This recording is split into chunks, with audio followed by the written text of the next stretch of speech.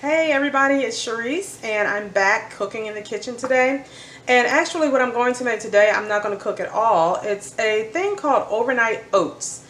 Have you tried those? If not, it may be something you may want to try, especially if you're getting up in the morning early, you don't have time to really prepare breakfast, but you want to eat. This is really simple. I'm going to do a recipe. This is not my original, so I'm not going to claim this one. This is called a French toast overnight oats, and it has 1 cup of milk, 2 tablespoons of maple syrup, 1 cup of quick oats, I'm reading the recipe, a half teaspoon of cinnamon, 1 teaspoon of vanilla, and 1 tablespoon of chia seeds. The only thing I'm going to add is like a half scoop of protein powder. That's it. Alright, so let me go ahead and get to doing this recipe. So we're going to start with either a mason jar, or in my case I like to recycle my jars that I get whatever, like sauces or any of that kind of stuff in. Once I get enough of them, I stop recycling, but I do like to recycle my jars. So I'm going to start with my 1 cup of milk. I'm just going to pour it directly into the jar. And I'm going to do my 1 cup of oats, and these are quick oats. Oh boy, making a mess. Let me see if I can do this without making a mess here. There we go. And we're going to do 2 tablespoons of maple syrup.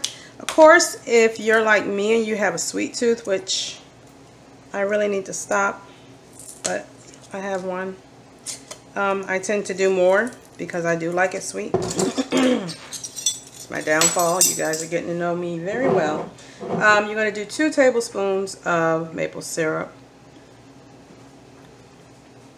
So for me, I'm going to do 2.5 because I like sweetness, which is not good for me.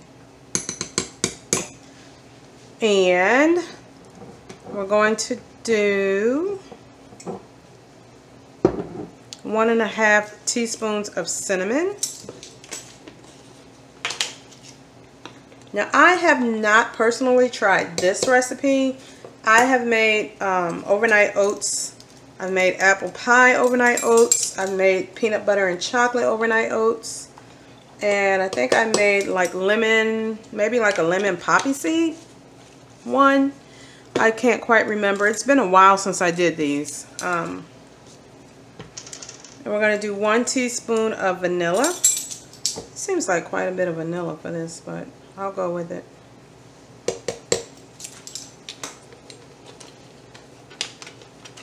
And a tablespoon of chia seeds.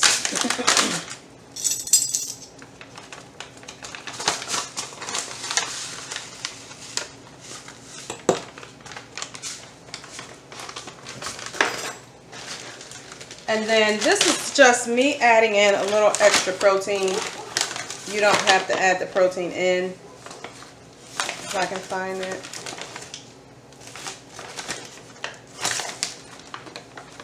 Oh, I don't know where my scooper went off to. I probably, oh, here it is.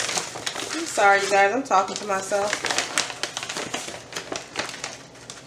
Okay, I'm going to do a half scoop of protein powder.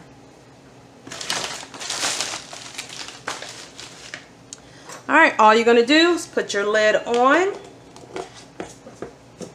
and you shake it.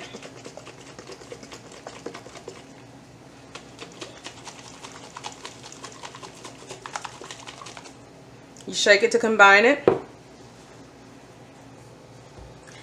And that is all there is to it. You can put this in the refrigerator for a couple of hours, or you can keep it overnight. My goal is to keep mine overnight and then I'll eat it in the morning. You can eat it cold if that's your thing. Cold oatmeal is not for me. So I will typically just warm this up. I'll take the lid off of it, warm it up 30 seconds to a minute, stir it, and then just see, you know, until it gets to the temperature that I like. And I'm telling you, they're really good. They're really easy, really simple. So it's something you should try.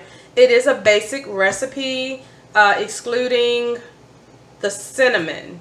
Outside of that, that is the basic recipe to make overnight oats. All right, you guys have a great day.